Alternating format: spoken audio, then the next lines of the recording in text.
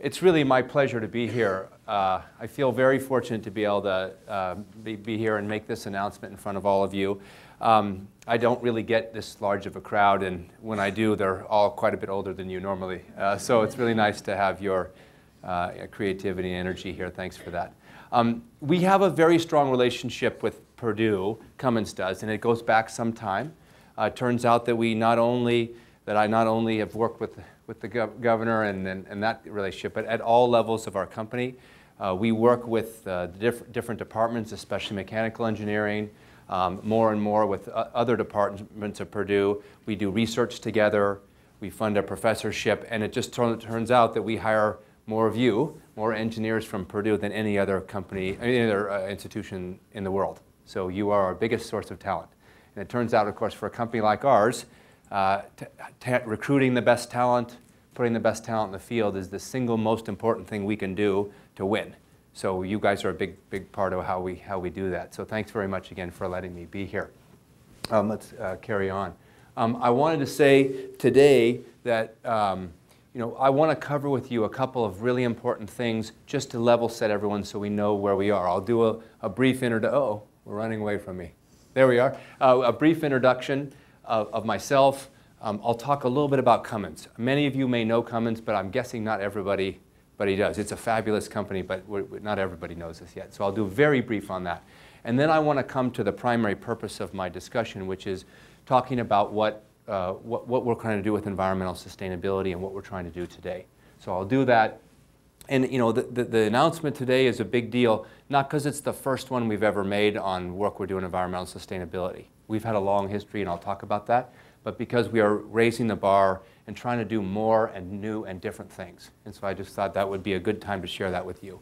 And then I'll do Q&A, which is my favorite part of all these conversations. So hopefully you guys will be energized by that time to come up with some good questions. All right, let's go to the next one. So just a couple minutes about me. So I've been with the company, as Governor Daniels said, I've been here for more than 20 years. I'm going to stop counting at 20, and from now on it's just going to say more than 20. But it has been a while. I've had most of my career here. I did have a little bit of background in some other things. I graduated as a mechanical engineer from Stanford. I also did some work in economics, and I did my MBA from Stanford. So I have kind of a business and engineering background. I worked for a financial company for a few years, including some time in Asia. But when I joined Cummins, I realized this is the place I wanted to be. And the reason it was the place I wanted to be is I kept getting challenging assignments in all of the different parts of the company. So I worked in manufacturing, I worked in engineering. I got a chance to work in finance. I actually was a CFO for a short while. I was in purchasing, which is maybe the place I thought I was least likely to go, and I ended up loving that job. And of course, I've done general management jobs in different parts of the company. I've lived and worked in different parts of Cummins over all those time. And each time I got the job, I was more challenged than the last time. And the last few jobs were the kind that when you get there, you suck in and think, am I really going to be able to do this? And if you haven't had a job like that, you really haven't had a great job yet. Those are fun. So all that has kind of made me think this is the place I want to stay. So I've been here a lot longer than I maybe thought I would be when I started. I was attracted to Cummins, though, because I wanted to join a company that stood for more than just making money. And maybe that sounds a little corny, but I was young once too, and it mattered to me to be that the place that I worked had a positive impact on the world beyond earning some money for its shareholders. And when I was at business school at Stanford, I was looking around for manufacturing companies to join, and I was in the Career Center. I don't know if you've ever visited there, but I tried to visit there as little as I could. But I was forced to go there when it was time to get a job, so I went up in there and said, where do I want to work? And I was looking through brochures and other pieces of paraphernalia from different companies, and I found this quote from a former leader and kind of the protagonist of Cummins over many years, a man named Irwin Miller. And I'll just take a brief moment, if you're okay. I want to read you a quote, the quote that I read that brought me to Cummins. And then see if I can find it here quickly.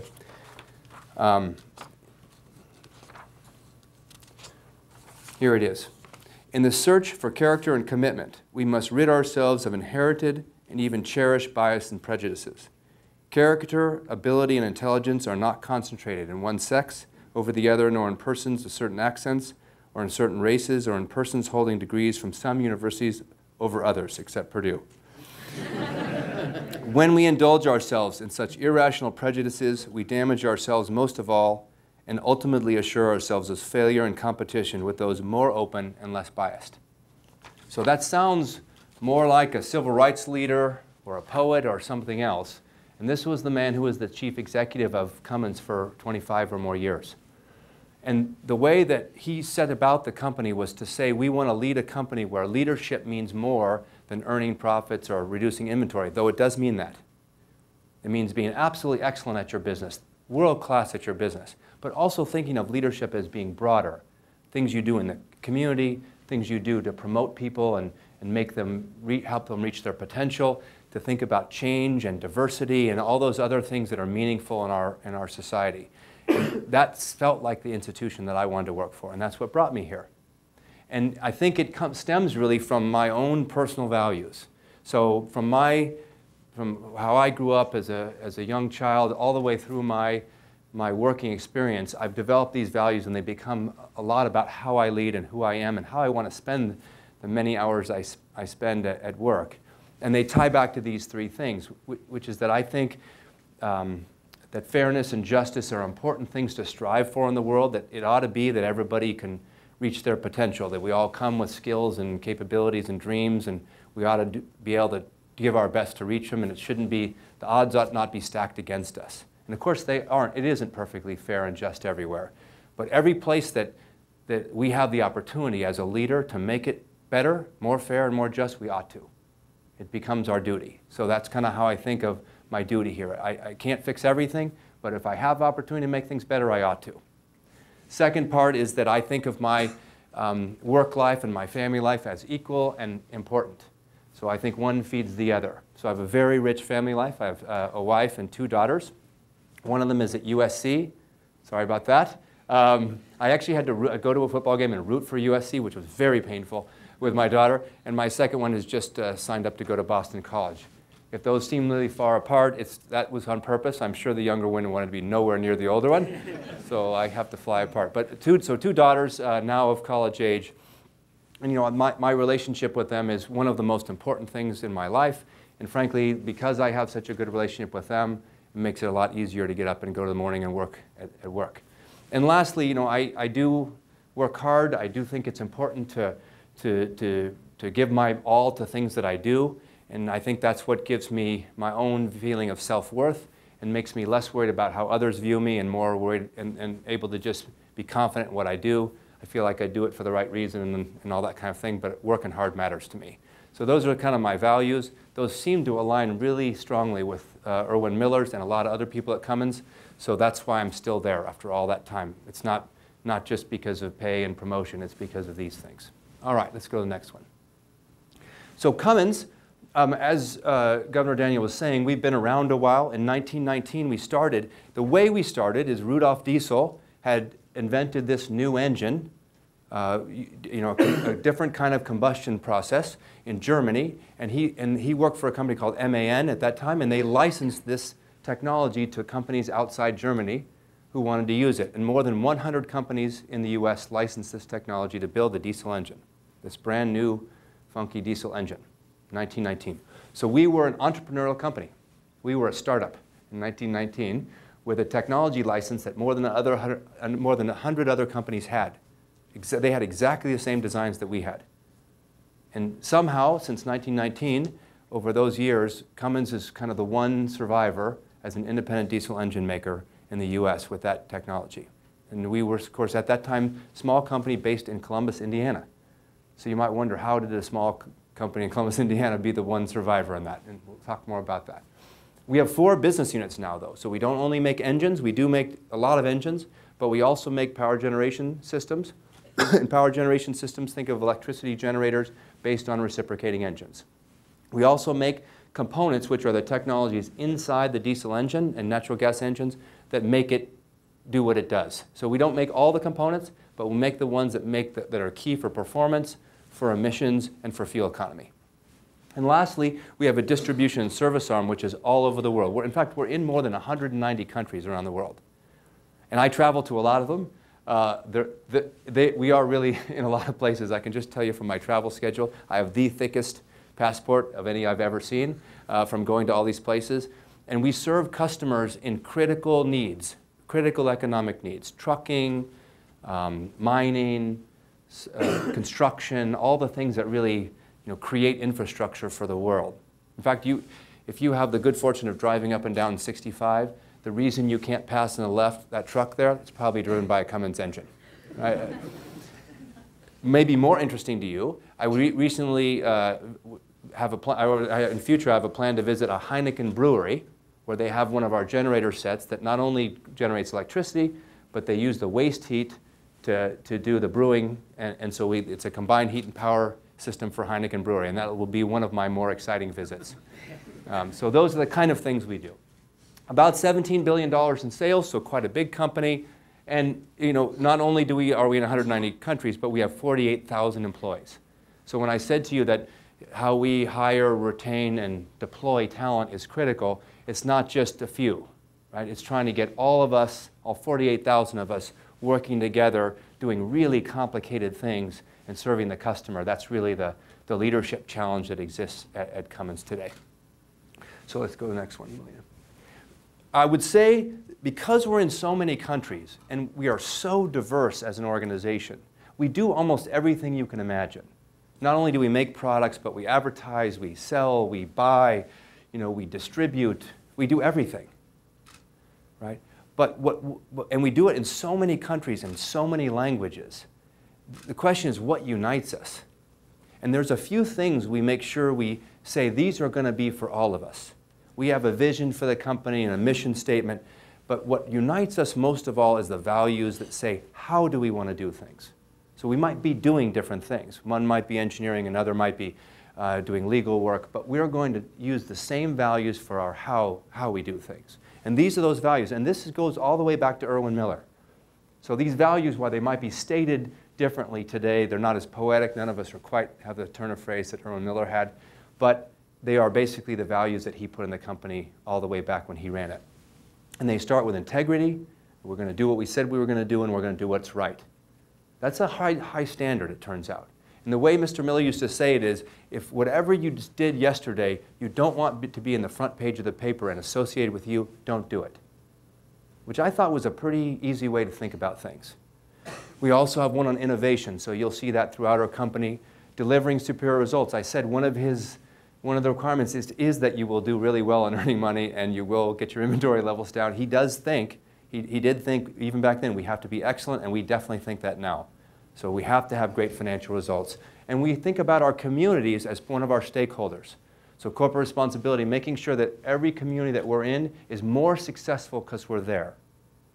And not just more successful meaning we're richer. And the community needs to be richer. They should be getting stronger because we're there. We should be a positive force in the community in every sense of that word. Diversity, so we think, as Mr. Miller said, that if you're the least biased, the most likely to find talent wherever it exists, you win. Purely a business view of the world of diversity. It also happens to be a much nicer idea in terms of how you live your life too, but it's also a great business strategy. And global involvement, which is think of the world without borders. So we act like there are no borders when we think about our business around the world. So those are our values. They unite the whole company.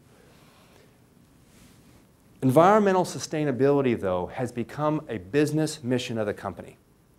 Which is why we're going to announce these new standards and why we're pushing these things so hard. So late in the 90s, we started competing in the US a little differently. We were already competing to have the very best technology in engines, especially for trucking, because trucking was quite a big industry in the 70s and 80s. But then air emission standards started to be introduced in the US, and these new air emission standards wanted to reduce the emissions of diesel engines in trucking. And they were quite difficult standards, and we really didn't know how to meet them technically. And the challenge was our customers were going to have to pay more for engines, and they weren't going to be able to charge their customers more. So you hear this a lot today, right? But for our industry, this was brand new in the 90s. And so Cummins, along with a lot of other companies, were trying to figure out how to reduce the impact on customers. And frankly, we saw the legislation as a burden because we didn't know how to do it, without increasing cost to our customers, and our customers really just didn't want any of this stuff. They didn't want any emissions control equipment. So Cummins was kind of reluctantly moving into this new technology. But then we realized that the opportunity for Cummins was to take the values we thought about the community and the technology that we had and say, no, let's lead in this. Let's not be a reluctant participant. Let's be somebody who says, we're going to be the very best at emissions regulations technology, and we'll push the standards. We'll go faster than everybody else. And so we turned what looked like a bit of a challenge and a burden into what we think is an opportunity. And by doing that, we said environmental sustainability has now become part of the mission of our business. And so that's what we started doing. And it fits with this idea of saying everything we do needs to lead to a cleaner, healthier, and safer environment.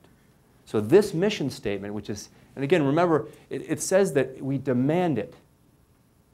So now everybody who thinks about product design in our company, everybody who thinks about safety in our plants and around our facilities, has to say we have to be demanding what we do leads to a better environment. So it puts a burden on people when they do their work to be thinking about environmental sustainability in this way, pushing ahead, looking for new innovations. So again, it's now becoming this sort of DNA of the company. After now more than 15 years of doing this, this is kind of how we think about what we do. So for example, we're now spending more than $500 million a year in R&D thinking about how to have more fuel efficient and better emissions engines and power generators. So a lot of R&D now is spent on just that. Secondly, we're thinking about how do we provide economic value and fuel savings to our customers even after they've bought them, going out in the field. I'll talk more about that. Dedicating a whole business unit just to emissions control technology. So this idea of this new division for aftertreatment and emissions control technology started in the year 2000. We had $0 of sales. Said, how can we begin to turn this into a business, not just a technology? It's now a division that has more than $1 billion in sales. Very profitable division. So we've also got lower operating costs through remanufacturing. So now we take back our engines, figure out how to improve them or to fix what was old or broken or worn out, and then sell it back in there as a remanufactured engine. And this idea of salvage technology is now a big technology development area for Cummins. How can we take a product that we used to throw away and put it back in the market and make it work just as well as a new one? Big opportunity, and we're doing a lot of work in that. Collaborate with government. So not only do we meet the standards, we collaborate with regulators to make the standards more difficult. Practical, though. Achievable, implementable, so it still works well economically in the industry, but pushes the standards so we get not only good products, but we also get better air quality or better fuel economy. And lastly, we work in our communities every day to say, how can we help the community achieve some of its environmental sustainability goals? I'll talk more about that too. So, and all this goes on globally. So if you don't have it, if we don't have it in our mission statement, if we don't have it in the way we talk about things every day, we'll do it in one place, but we won't do it with 48,000 employees all over the world. It's hard to reach those people. So it has to be part of what we talk about all the time, and that's how we're doing it globally. Okay, so let's talk about some examples. So since 2000, these are just some of the things we've been doing on environmental sustainability. The reason I put this up is not to brag on it, but just to say we've been at this a while. So today's announcement is a big milestone for us, but we've been doing it for a while. And just to give you a couple of ideas, so all the way back in 2000, after we created the mission statement, we started working on product development of products that will lead in emissions technology. And the stuff that we did in the late 90s and early 2000s still forms the basis for the engine technologies that we're releasing today. So by thinking ahead back then, we influenced engines that we're releasing all the way 15 years later, because the architecture, the technology we're developing is just playing out now. In the middle of the decade, we launched this really neat program called the Environmental Challenge. We said to ourselves, if environmental sustainability is going to be part of our business mission, we need to get more employees in this thing, not just development engineers. What does everybody else do? We had this big corporate responsibility effort. We have community teams all over the world. So we said, let's do a contest. Every volunteer organization, all of our community involvement teams can submit projects that help environmental sustainability in their community. And if they win, we'll give them a grant, $5,000 or $10,000, to carry out their idea in the community. To date, we've had more than 11,000 employees, right? More than 60,000 volunteer hours in the environmental challenge. Huge impact on waste, on water, and on greenhouse gas reduction in the communities in which we operate. And nearly every facility that I visit, there is at least one environmental challenge project that they want to show me the minute I get there. A really remarkable program as far as involvement. And then in the last part, we've been working not only on emission standards with regulators and with our own technology, but we've also been helping work on the first greenhouse gas standards. And the greenhouse gas standards and the emissions regulations in the US for commercial vehicles are some of the only regulations that I've been associated with anyway, where you've got industry participation, regulator participation, environmental groups participating, and you've got all of them to reach a consensus on some standards. I'm not saying everybody was happy about everything, but all those constituents came together to form those regulations, which are some of the most challenging regulations the industry's ever seen. So it's the emissions regulations that were for 2010 were more than a 90% reduction in criteria emissions from commercial vehicles. So the ones that we sell today look nothing like the ones we sold 10 years ago as a result of this 10 years of emissions regulations built and finalized in 2010. So a lot happened during this time, and we played a pretty significant role in it. Let's go to the next one. So I mentioned to you that today was about setting the bar higher. So even though we've been doing all these things, our view at our company is we always should be trying to say, what could we do next to make it better? And if this is going to be part of our business strategy, we need to be pushing this harder.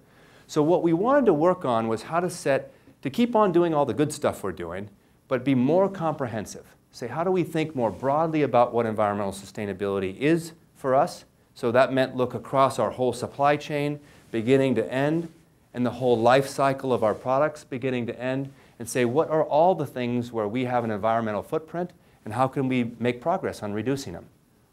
Right? So that's how we wanted to think about it. And so for us, that meant not only the whole product life cycle, but look at water, look at waste, look at energy, and look at greenhouse gases. And as you'd guess, the ideas for these things didn't only come from me or from my leadership team. We have employees all over the company who care a lot about their environment. Right? And when they see us not acting the way our values say we should, they have a comment about that. So we listen to them, we see all those terrific projects, and we say, hey, we could do better here. Let's set a more comprehensive set of goals, and that's what we're setting out to do today. Let's go to the next one. So 3 basic areas we're going to talk about: products. And it turns out for us, when you do the analysis of our footprint, that products have the most impact on greenhouse gases. So if we're just thinking about the greenhouse gas category, more than 90% of Cummins' footprint in greenhouse gases is in the products that we sell. They're fabulous products, by the way, leading in technology. But still, they burn fuel, right? And since there's a lot of them, they burn a lot of fuel. So the way that we can impact greenhouse gases the most is focused on fuel efficiency of our products, both the new designs, how do we make the new designs more efficient, and the ones that are out there in use, how can we help customers use those to burn less fuel and do the same amount of work? So that's products. Supply chain. So we've got a gigantic supply chain. Suppliers all over the world. In those 190 countries, we have a lot of suppliers, and we source globally. We have suppliers from all over, and we're moving products all over the world. What could we do to work with those suppliers to reduce their environmental footprint? And just in terms of our 3 dimensions, in terms of waste, for example, and water, the biggest impact, more than 80% of the impact of our footprint, comes from our supply base. So that's an area that we definitely want to set some targets and focus on. And then operations and facilities. So our operations and facilities aren't the biggest factor in all these, but they have an impact in all 3 dimensions: greenhouse gas, water, and waste. And of course, since this is an area that we directly control, we want to have really tough standards here, and we want to keep moving them forward. So all 3 of those are areas of focus. Let me start with products. So I said we want to work on design. So, we have some terrific technologies in truck engines that can really change the environmental footprint, especially related to greenhouse gases. You might think to yourself, that's a really old technology. Trucks? Diesel engines? What's left in this? What could you possibly do? It turns out that we can improve the fuel efficiency of trucks. We demonstrated on this super truck, which is a program with the Department of Energy, which, again, Purdue faculty worked on. We demonstrated on this that we can improve fuel economy by 43%. No, by more than 43%, I think. 75%, thank you. 43%, though, improvement in costs for customers. So 75% improvement in fuel economy, which is a 43% cost reduction for our customers in terms of using the truck. So those are big numbers. Think about what other technologies around can be better by 75% and reduce cost by 43%. There's not that many. So this old technology has a lot of life left in it. And the technologies that we're working on are affecting the engine and the vehicle all together. So Super Truck is just an example of demonstrating technologies. Now, why do that? Why do this demonstration vehicle? It's because in order to produce this kind of results, we need customers, suppliers, the whole industry to come together and say, this is what we want to do. So by demonstrating it, talking about it a lot, getting regulators involved, we can start to drive the industry towards getting these kind of improvements with this theoretically old technology. So big opportunity for improvement in design. In addition, we're working on in-use. So since 2005, we've begun deploying teams using Six Sigma out to our customers to get more and more fuel savings for our customers. And the numbers are staggering. Many of our customers, they're running different cycles, they're running different products, and although our engine is terrific that they receive, each application is slightly different, and they may not have the engine optimized. They may not have the right driver behavior. So because we've seen so many of these, we can send these teams out there, get their product optimized, and save them a lot of fuel. And over that time, we have saved hundreds of thousands of gallons of fuel. As a matter of fact, $3 billion of savings for our customers in fuel usage since 2005. And by the way, this is all reduction in greenhouse gases. This is stuff that just has them burn less fuel. So this is a huge opportunity and impact we can have by doing these projects. So we have both of these going on in products. Let's go to the next one. In operations, this is where we decide to set new, comprehensive global goals. So we set out one for energy, one for water, and one for waste from our vehicles. In energy, we've been working on energy for some time. We were part of the first Climate Leaders program from the Department of Energy, and then we set a new standard. And so now what we're saying by 2015, we'll reduce our energy and greenhouse gases by 25% and 27% across our entire network by 2015. And when we get to 2015, you can be sure of one thing, we'll be setting a new standard to reduce it more. And the interesting thing is, how do we achieve this? We set up teams at each of our facilities who have knowledge about the technologies in that facility, and we have them meet by telephone periodically, and they start out meeting once a month, talking about what are all the technologies that they've got, what are things that they're doing in their own facilities. And just by the best practice sharing and benchmarking, and the fact that when you get on the phone next time, you were going to need to show something that the other guy didn't have yet, we got all kinds of savings. We met the first Climate Leader Standard, and the net investment from us, we got more savings than we got investment. So return from us was really quick. And so that just to show the innovation and the creativity of our employees without a bunch of funding from us at all. The second round, we put in some seed funding, and now they're having to do more longer-term investments, but still we're seeing the same kinds of savings. So incredible innovation by our employees. On the water side, reducing direct water use by 33% by 2020. And the second one, which is really interesting, is we're in a lot of communities now, several communities, where there is scarce water already. And you guys know globally this is an issue, right? Water usage is a big issue. So in those communities, what we've committed to is that by 2020, at least half of our facilities will be water neutral. And what that means is they'll reduce our own water use, but we'll also go out into the community and make sure that we have projects that increase water availability to offset any water use that we have in our facility.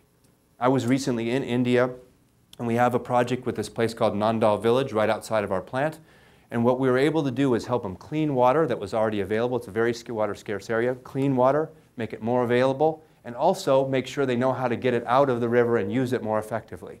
And for this village, it's a gigantic improvement in their water availability. Very, very challenged area from a water point of view.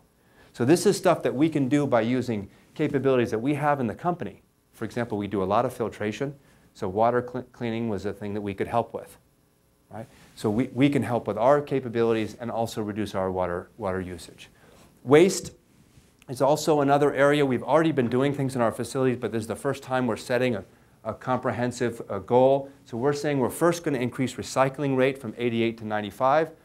May seem like it's not as big a change as some of the others, but I'm telling you the last 7 is really, really hard to do because everything that's easy to recycle that there's already an industry for, I promise you, we are already doing it. So most of the stuff we're going to talk about there is no recycling industry to recycle. So we're going to have to invent it. We're going to have to figure out a way to create a recycling industry for the rest. And then zero disposal, which is an interesting idea. We were going to have a zero landfill target, and then one of our facility leaders came and told me that's not hard enough. Because when you set a zero landfill, it means you can still incinerate things. And they said, no, you shouldn't incinerate either. That's bad.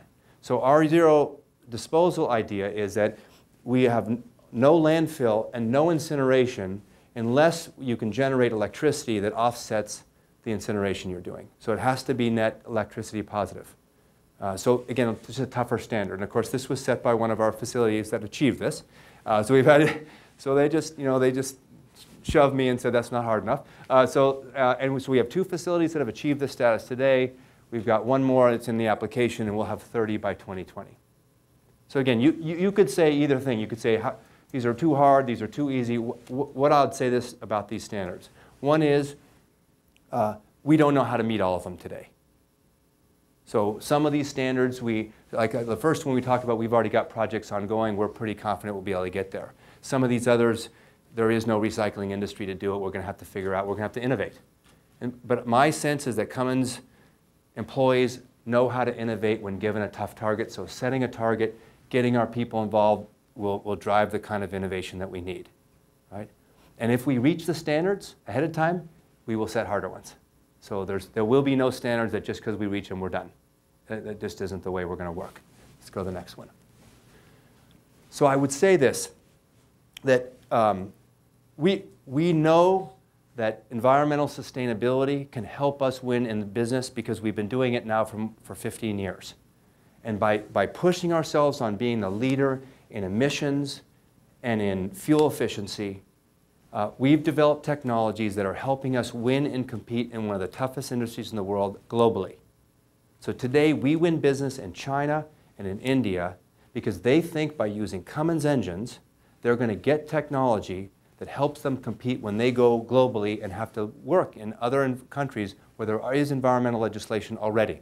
So even ahead of their own country's environmental legislation, they want to work with us because they know it's coming to their country and they want to export.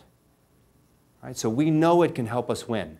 And what we wanted to do is use that same innovation and creativity that we've got on our products and with our customers and use it broadly and figure out how to reduce our costs and improve the environment and meet our value about making our communities stronger, and being a positive part of the community. And we think that's kind of how we fulfill our mission. So I wrote here, this is our mission statement, making people's lives better by unleashing the power of Cummins. So you can see the vision statement's broader than money.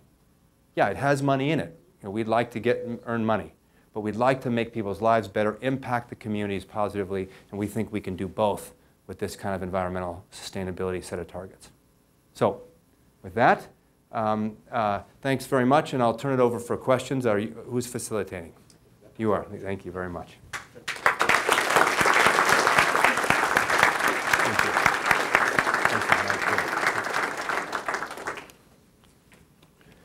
Thank you, Tom. Is this on? Yeah, okay.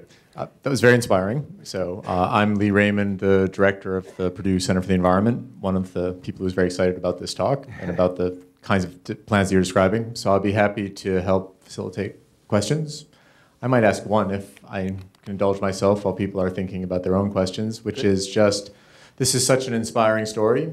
And you started it by really saying how when you were first kind of faced with some of these regulations, the initial reaction was, oh no, this is something we have to really try to fight. And then there was this kind of moment, it sounds like, where you decided to be a leader in this area rather than kind of sort of fighting against these sort of trends. I just wonder if you might speak a little bit more about that process and how you feel that has served Cummins and how you would speak to other institutions and organizations who are facing those same kinds of questions, what you might say to them. Yeah. It was a tough moment in the company's history.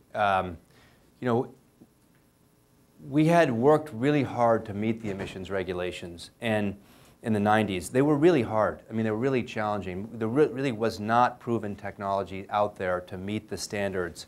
And what's more is our customers were really strongly against it. So they were lobbying very hard not to have them, and we were kind of in the middle of that saying, well, we don't want our customers to be angry with us, and we knew all the price increases in the product were going to go to them. But on the other hand, we wanted to meet the regulations. And so we worked together, we worked on standards to be able to meet those, and then the government, after we met the standards, the government came back and actually sued the industry. And what they sued us for was some control technologies we put in that we thought were okay. We thought they met the standard. And instead, we got in this place where we were essentially being sued by the government for not complying, and it just didn't fit our values. It didn't feel like the company we wanted to be, which was the one that was saying, well, you guys are not playing by the rules. And so we were both angry with the government for what we felt like changed rules.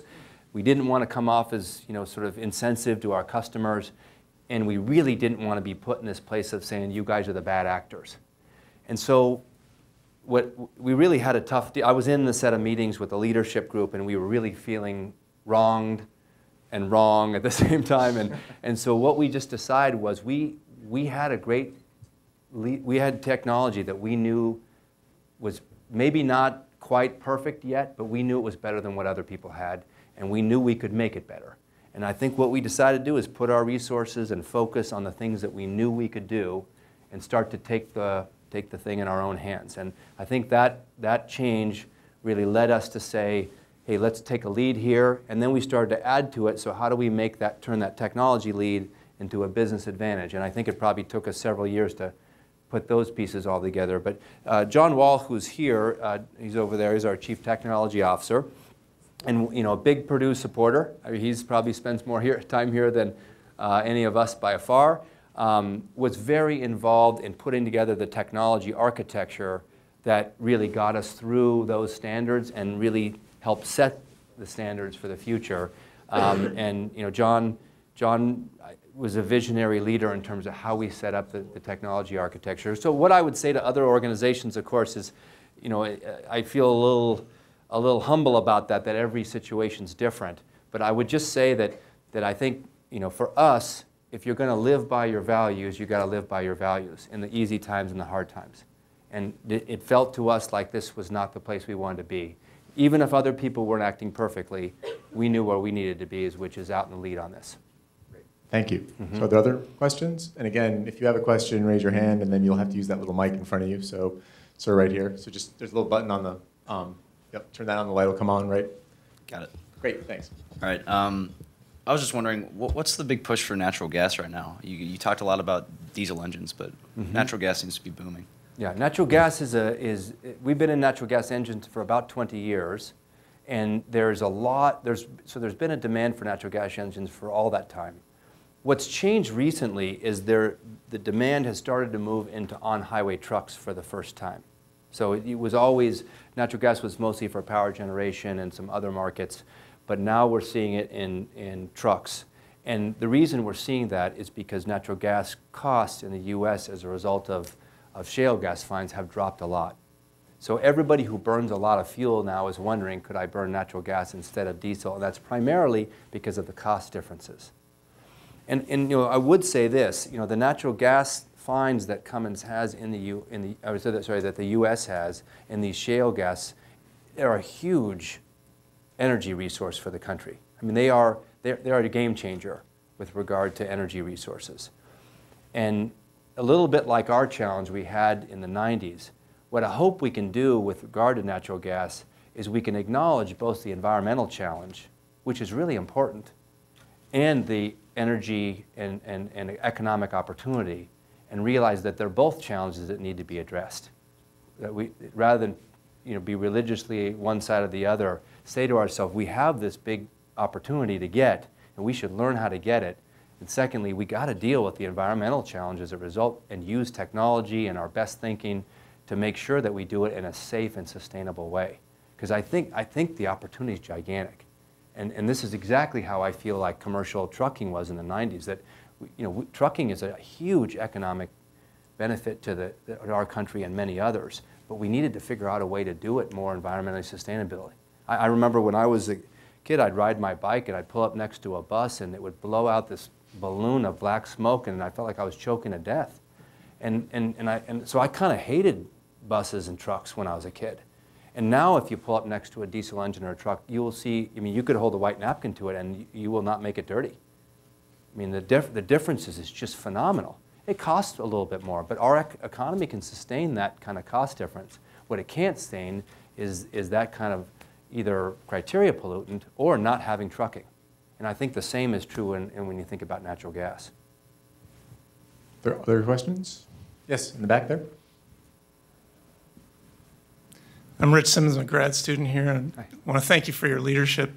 I know it's a very competitive environment that you're in, but I'd like your views on maybe some of the synergies that you have with your competitors as we go toward elevating the standards and looking at the best overall approach for the U.S. industry to improve this environmental aspect. Right. Another one of our members here, Brian Mormino, he's from Cummins. He's been working very hard thinking through who are the stakeholder groups in all these areas that we work in, especially in the product side, but broadly speaking in climate change and other areas. Who are the stakeholders? Who are all the people who have a role in it? And that's competitors are, of course, one, customers, environmental groups, regulators, industry associations, et cetera. And he's got a little chart that he shows all these on, and then we try to think about, so how can we move the entire stakeholder group forward so people all see some element of a win in there? By the way, in every problem everyone won't always see a win. But it's interestingly how often you can find that if you can figure out a way to get most, if not all the people with some win, how you can move things along in a controversial area where without thinking about that you just can't. So we think all the time, frankly, about how do we move competitors and others forward in spaces that require either some kind of consensus or some kind of regulation to move them forward. So in the regulatory space especially, getting a practical, enforceable regulation is a gigantic challenge. So just having a regulation isn't necessarily going to help you that much. It might actually take you backwards. But a practical one where there's enough lead time, where industry participants can react, where it's technically feasible but challenging, where there's one regulator regulating, not 7 who are overlapping, where all the parties understand what the rules are and therefore don't spend all their money suing instead of doing it. Those things really matter. It turns out that in a lot of regulatory spaces, those things aren't in place, and what you get is a lot of lawsuits and other things and not very much, a lot of heat and not much light.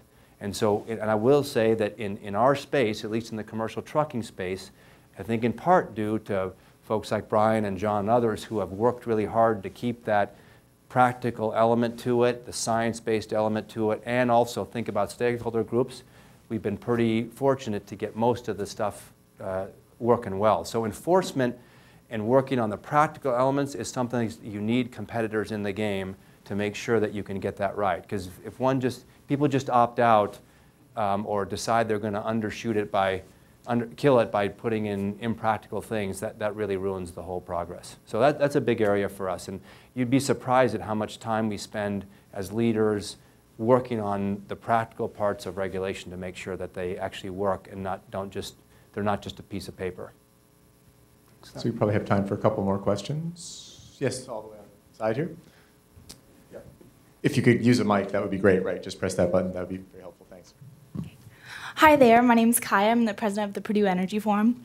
Great. And correct me if I'm wrong, I think I heard in your speech that over the last 10 years you've accomplished a 90% reduction in diesel engine emissions, and that the engines you sold 10 years ago look nothing like what the engines you sell today. So my question to you is there an effort to bring back in those engines? And you mentioned salvage technology, remanufacturing. What is your main push to bring some of those inefficient engines back in and put them back out on the market? Thank you. Great. Thanks for that. I would say dealing with old engines is a part of the industry regulation, Guy, that hasn't been very good. It really, I think, at least in the U.S., I think in the U.S., getting old things back, like cars and trucks, has not been as strong a regulatory area as getting new ones to be good.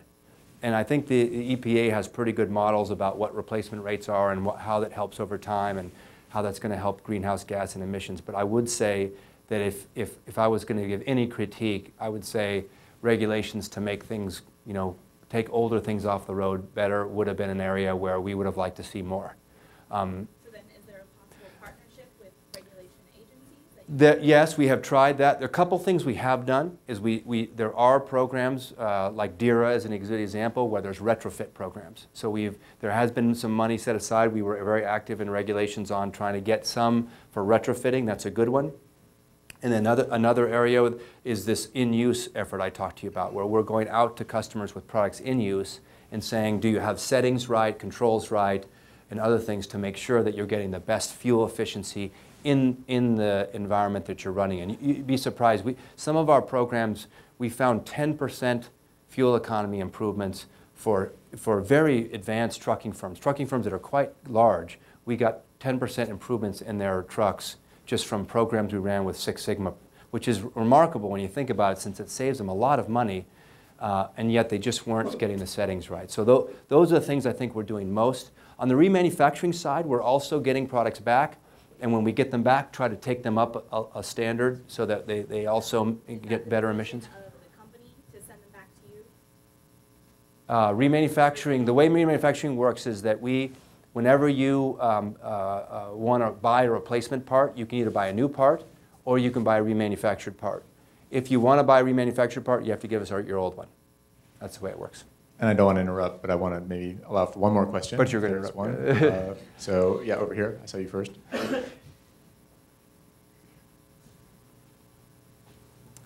Hello, thank you for coming. Yeah. I have a different genre of question.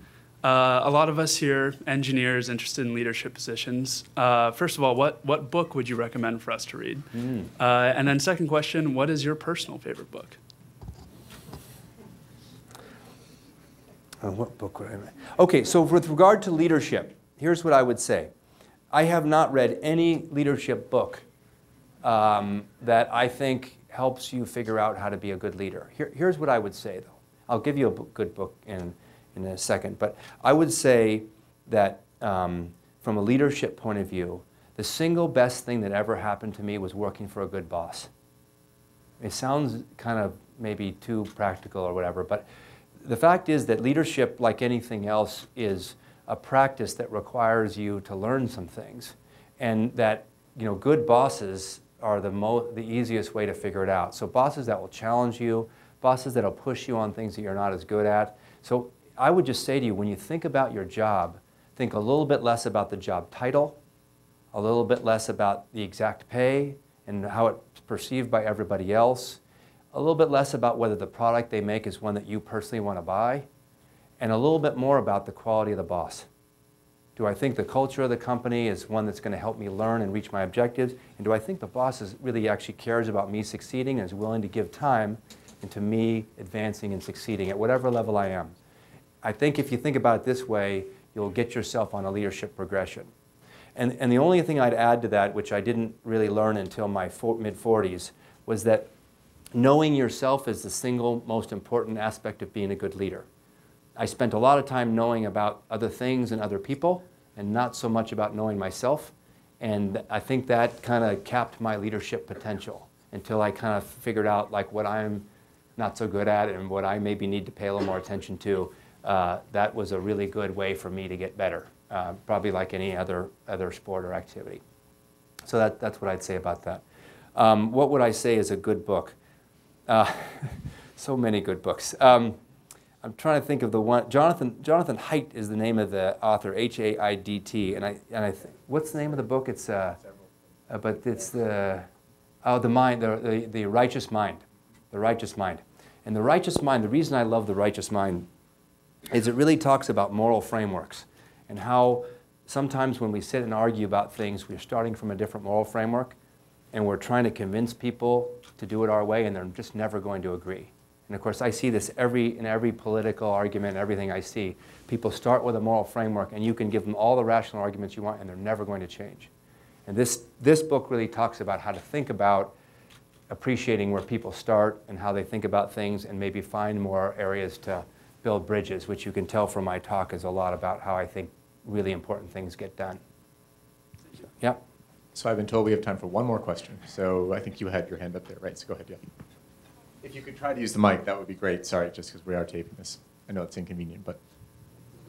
Okay, my name is Yuan Gao. I'm a master's student, and I came from China. So I know that Cummins has a lot of operations in China, like you have a successful partnership with Dongfeng Trucks. We do.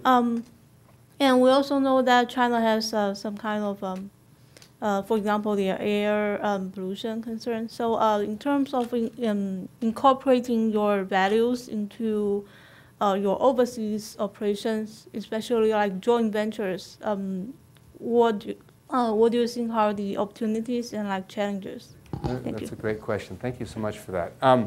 So, one of the things that it's clear is that Cummins has technology that can impact the air environment in every country in the world. And frankly, it's part of our business goals and part of our values to make not the environment in the US better, the environment in the world better. And so we are bringing our technologies over to every country that we operate.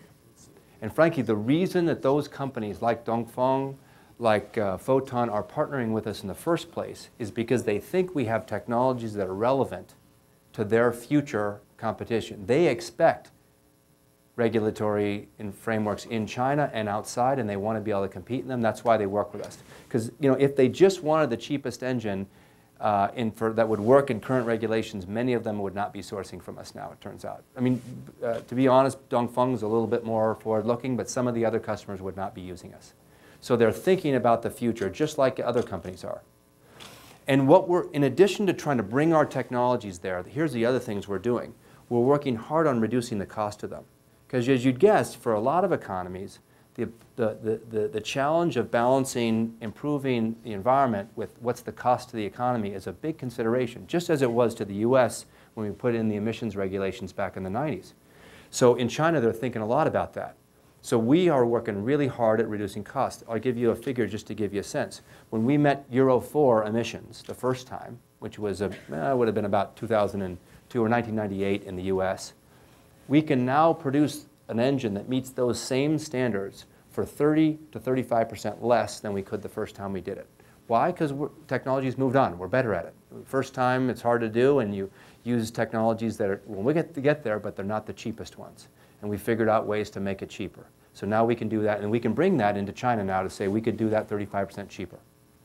Second thing we're doing is we're actually working with the government. So we're pushing the government. We brought over people from the EPA to meet with people from MEP, which is the environmental agency in China, to say, hey, let's talk about the form of regulations. How could you implement them? What would they do?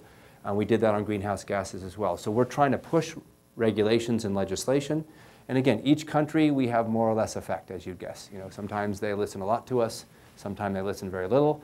It just depends. But I think we're a positive force in all of them on regulation. And then we're also saying, here's technology available, and we're partnering with people. Another concern in China is they don't want a foreign company coming over and saying, here's the technology, you should change the legislation this and we'll sell all of it. We partner with Chinese companies. So they know that it's not just about us earning all the money. We're participating with the industry, we're sharing technology with the industry, and I think that helps move the needle too. So we're pushing on that. I will say in China, air emissions is a big problem. The government needs to move faster. They know it. They're trying to figure out how to do it, but they're moving slower than the population wants. And it really needs to move faster than it is, frankly. Thanks for that. Well, I think we've run out of time. Is that right? We have. Can I just say a few thank yous? Of course. I want to thank Suresh Garamella, Dr. Suresh Garamella. He helped us arrange this. He's not only been helping on that, by the way, he's helped on a lot of things related to the Purdue relationship, which I'm very grateful. Thank you, sir. I appreciate it. I want to thank all of you for showing up. None of you were eating lunch, or none of you had your feet up, which is what I remember doing when I was in school. So thank you very much for that. It's very respectful. I appreciate it. I want to thank all the Cummins team that are here.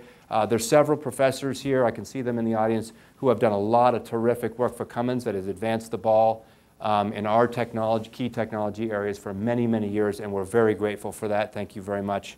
And so it was a great session. Thanks a lot. Appreciate it. Thank you very much. I appreciate it. Yeah,